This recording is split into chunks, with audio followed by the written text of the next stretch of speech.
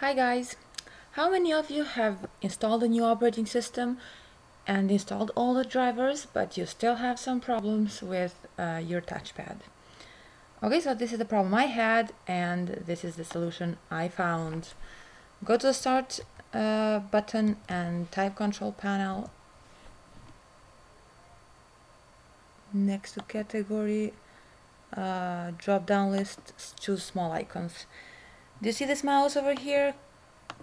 Click on it, and on the tab Device Settings, choose Synaptics Pad version 7.5.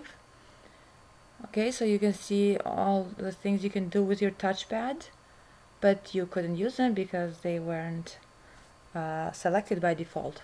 So you can choose rotating, 3-finger flick, scrolling.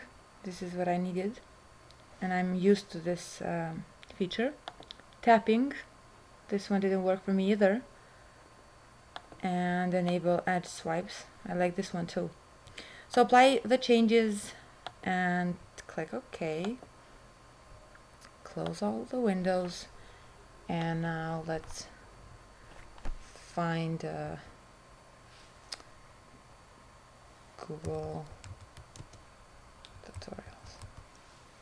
Let's just try to use this feature. It's okay. I'm tapping, and the button is working. The touchpad actually is working. Thank you very much for watching, and I hope this was helpful. It was for me. Bye!